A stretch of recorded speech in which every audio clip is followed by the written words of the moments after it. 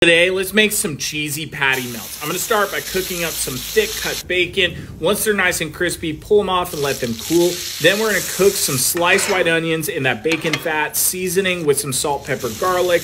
And then let's start cooking our beef patties. Flipping over, we're gonna top these guys off with those crispy onions, some shredded cheddar cheese, Gouda and Jack cheese. Pull that off, start mixing together some ketchup, mayo, mustard, jalapenos, and hot sauce. Then start building with bread, sauce, patties, bacon, more bread and sauce. Serve up with fries and ketchup. This is so freaking delicious. Find this whole recipe on my blog link below. Cheers!